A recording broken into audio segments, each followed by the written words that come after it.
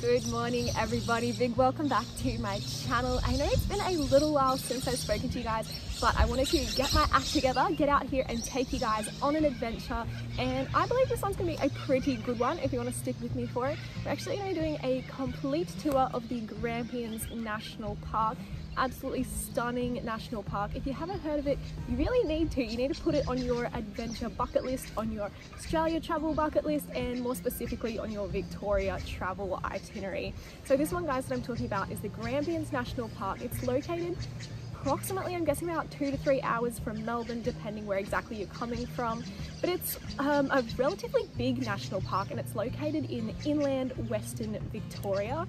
It's got a whole heap of rock climbing, hiking, lookouts, waterfalls even. There's a whole lot that it has to offer. So to give you a little bit of information as well, I would recommend you spend a couple of days here because, as I said, there is a whole lot to do. It'll take you a fair while to get through the park, and there is a number of campsites just like this beautiful one right outside the national park and within the national park as well that are free, which you can come and stay at. There's also, of course, caravan parks nearby, so there's heaps of options for you to come and stay and just chill out like this. You can have a campfire, you can go walk by the lake. This one here that I'm currently at is called Lake Lonsdale. So that said, I am about to jump straight into it. I'm going to walk you through each individual spot, just tell you a little bit about it, give you an idea so you can pick and choose your favorites for when you come and visit here yourself. So spot number one is the Gulgurn Manja Shelter Walk, and I should mention quickly that this is right on the northern end of the park. Also, these spots aren't in order from best to worst or anything like that. They're purely just in the order that I got around to visiting them as I was making my way just back down through the park. So this first walk is just a quick 1.5 kilometre return that leads to a protected rock art site. I really liked this one as it was super simple to access basically, plus you could still make out the rock paintings really well, which I liked. Apparently here the handprints are those of the younger members of the tribe, along with the emu tracks, which are pretty common in the area. You do also have a nice view of the area, which is pretty cool to start off with. Spot number two is the Hollow Mountain Walk and kicks off from the same car park. This one is a little longer to follow, but really iconic for the Grampians and one I'd consider a must-do on your visit. The track, however, I thought was a little more confusing than it needed to be, as it basically branched off a few times with no signs, but as far as I could figure, these just led to some massive rock walls, presumably for those out looking to do some actual rock climbing. Anyway, if you stick to the main path, you should be able to spot some arrows and you're good to go from there. To be honest, the path is pretty rocky past this point, so it's not exactly the most family-friendly thing, but I promise the view is 100% worth it if you're interested. This here is the little rock scramble section where I'd say definitely wear some good shoes, and then this is me actually making my way up, which is obviously by no means a rock climb, but it was still a bit of fun to get out and between the rocks.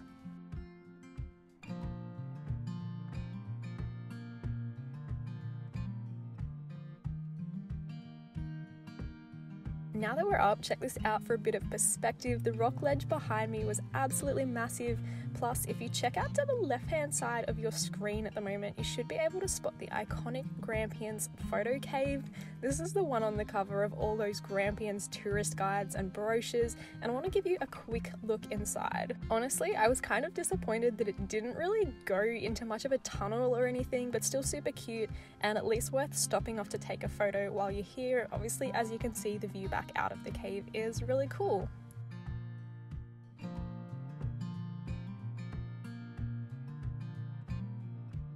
Luckily there are a few caves which you can squish yourself through if you are interested in that sort of thing, hence where it actually gets its name Hollow Mountain from. Now the actual summit isn't really that much further up, but it's totally worth checking out for some great views of the surrounding farming area and of course the rest of the beautiful rocky landscape nearby.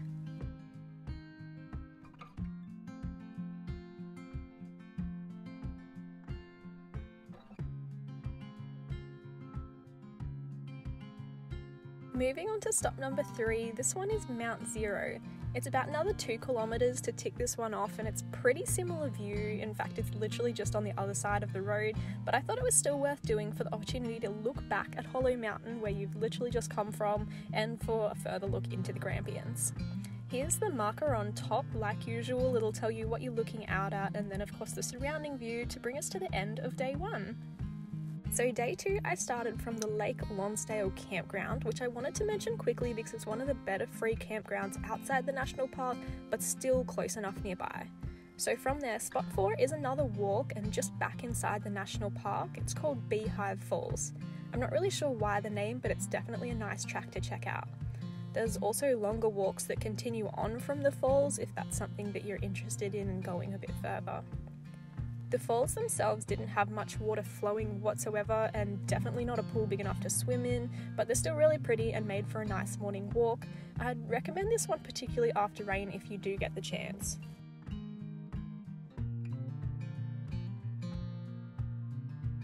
Number 5. This one is a quick drive away, but not far at all off the main touring route. Also, a lot of the more minor roads I should mention here are dirt, but nothing hectic and still easily accessible to two-wheel drive. So this one is another Aboriginal art site, and you will have to forgive me here, but I have no idea how to correctly pronounce the name of this one. It is, however, a quick 20-minute loop walk, and once again a great example of a well-preserved rock painting site. You should be able to spot these pretty easily before looping back to the car park and National Park campground. Spot 6 was Mackenzie Falls, and so much busier than the others. That said, there are a number of walks that you can do from here, so I did want to make sure to check this one out. This map probably explains the tracks a little better, but basically I wanted to get down to the bottom of the falls and then come back up and do the upper falls lookout. The area is really touristy and well signed. This here is the view over the falls on the way down, then a whole heap of stairs before the view back up. Honestly, the falls were great and had so much water flowing, but there were literally so many people crowded at the bottom that it kind of made it hard to just enjoy the experience, and for that reason this one is getting across from me. In its defense, I did visit on a weekend, but still, what I would recommend is the upper lookout track. No stairs on this one, beautiful view, and literally no one there.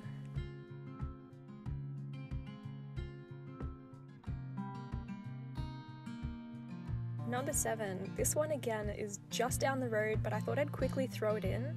This spot is Lake Wartook, a recreational area for boating and fishing, I would imagine, or just a cool spot for day visitors to come and check out. I throw it in purely because there are a lot of lakes in the area and it's super close by if you do want to see it along the way. Moving on once again, number 8 is the beautiful Reed Lookout. Pretty busy and touristy, but looking at the view, I'm sure you can tell why. It's just an absolutely gorgeous spot, this one.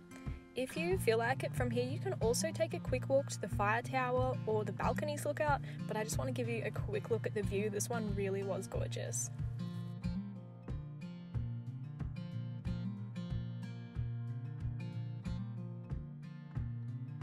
Number 9. While you're checking out lookouts, the Baroka Lookout is also an absolute must-do. This one is a little closer to the Halls Gap Township and quite literally overlooks it, as well as the Lake Belfield and a few of the other surrounding lakes and farms, which are absolutely stunning. Once again, I just want to show you the view because this one really was beautiful. Now, spot 10 is Halls Gap itself, and whilst it's not so much an activity like the walks and waterfalls I've been showing you, it is indeed a very cute little township and considered to be the ideal base location for staying and exploring the Grampians.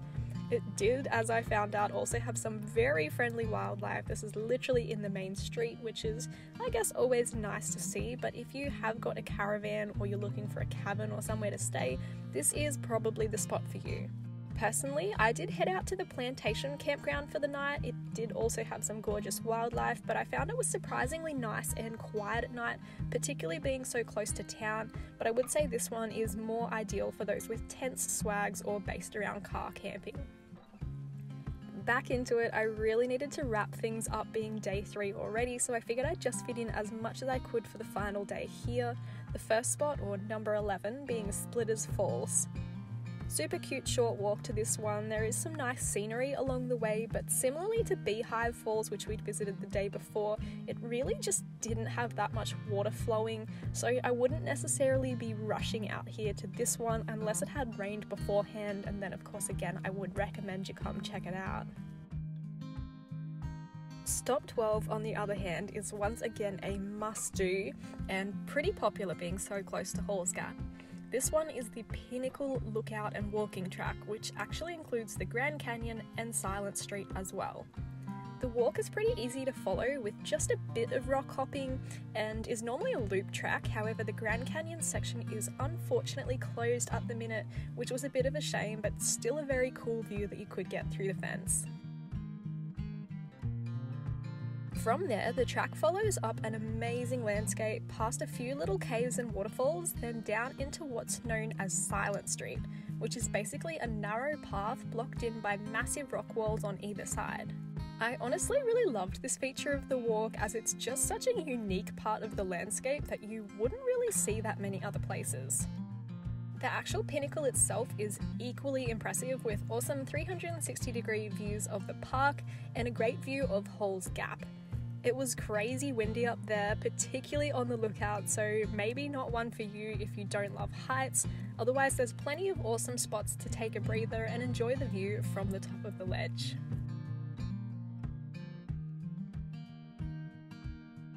Just out of town, number 13 is Lake Belfield. It's not particularly remarkable as far as lakes go, but seeing as we've been looking down on it from the surrounding lookouts, it seemed worthwhile visiting. There's a few benches and a nice dam wall if you'd like to check that out, but otherwise not a great deal else there.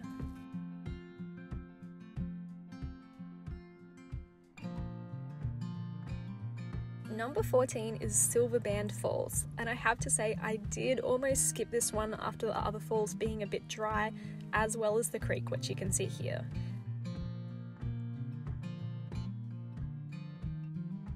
But it did turn out to be a nice little walk and had more water than I was actually expecting in the fall itself, so it was a nice little stop and cool spot to check out. I would recommend it if you've got a bit of extra time and you're staying closer to Halls Gap. Then finally, number 15, and my very last official spot to share with you guys, is the beautiful Grampians Valley Lookout. This one is really headed down towards the southern end of the park and located on the Victoria Valley Road instead of the Grampians Road.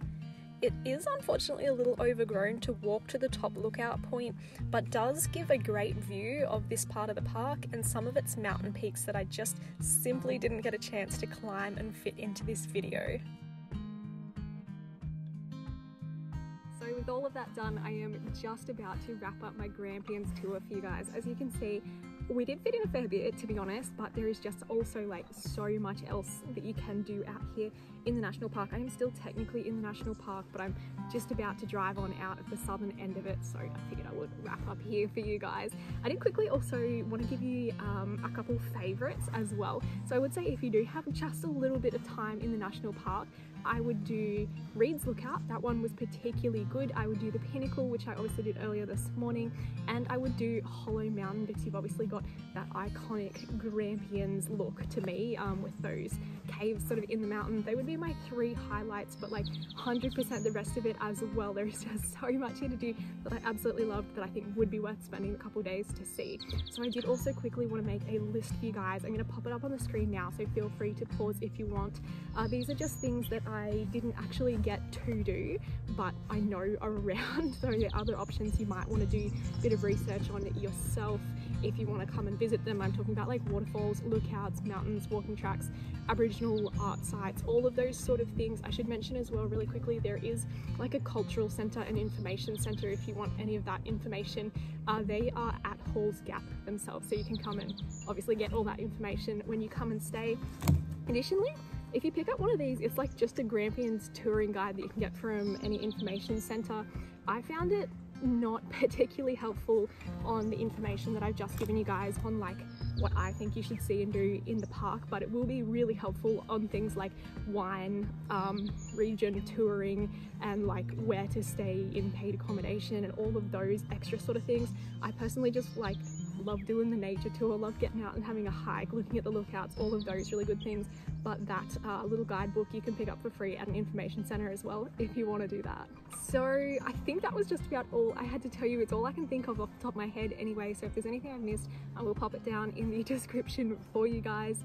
That said, feel free as well to leave me any comments about any of the spots I missed or that I did show you. If you've got any questions, I'd love to hear your feedback there and get in touch with you about this spot, because I have absolutely loved it. I think it's been an amazing park. This is just another little campground I've actually stopped off at right by the road, but as you can see, just another gorgeous spot.